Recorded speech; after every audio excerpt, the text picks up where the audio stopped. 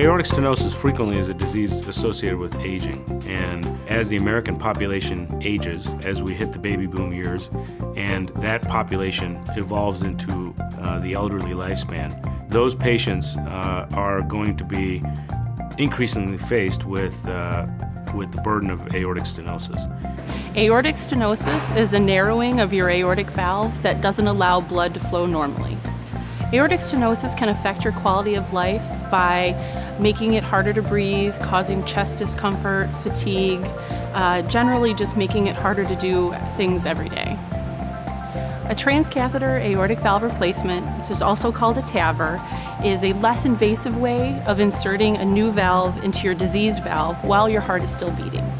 The University of Michigan Frankel Cardiovascular Center is one of the leading centers in the United States for performing the TAVR procedure, particularly on patients who would not qualify for open heart surgery due to their advanced age or frailty.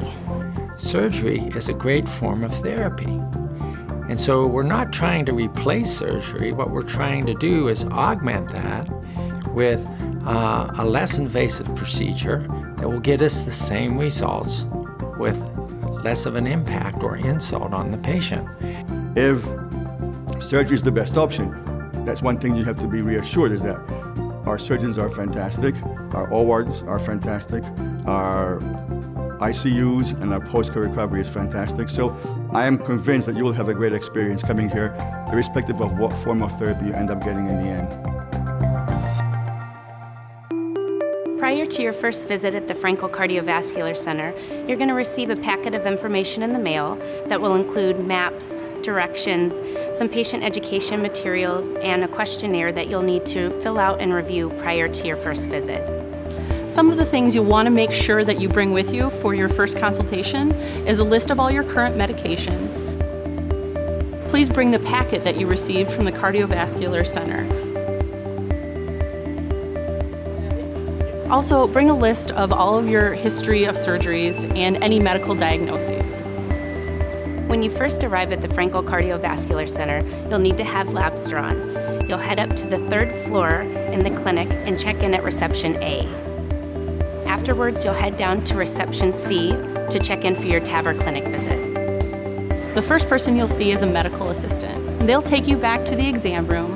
They'll do an EKG and take your vital signs. They'll also go through your medication lists and your history of medical diagnoses. Next, you'll meet with a nurse practitioner, and they're going to go over your medical history with you, do a complete physical exam, and ask you about any of your current symptoms. You'll also meet with a physician who will answer any questions that you have, talk about the different options for treating aortic stenosis, including the TAVR procedure, and also the next steps in deciding whether or not you're a TAVR candidate. For your family and friends who are here waiting during your clinic visit, we have a lot of options available. There's the atrium downstairs on the 2nd floor. We have a small cafe, as well as the Mardigian Wellness Center where they could look up patient educational materials. And the building does have Wi-Fi, so that would be available for them as well. While you won't be receiving your procedure today, this comprehensive visit could be the first step towards receiving the right treatment and improving your quality of life.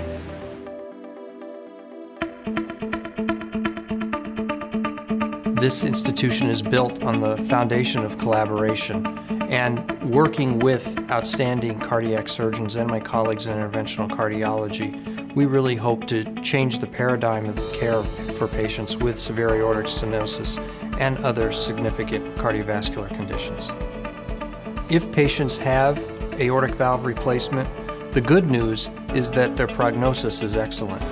Once patients recover from their procedure or their surgery to replace their valve, they go back to a normal life expectancy compared to patients of their same age. In addition to that, their quality of life is significantly improved. And so when these patients are brought down to the room for this procedure, they're on oxygen, they're huffing, they're puffing, they're in extreme. And you do this procedure on them, and you wake them up and you extubate them, and they're breathing fine. And you know, they're happy. They can eat and they can complete sentences, and they want to get up and move around and do things that they couldn't do before. So it has a tremendous impact.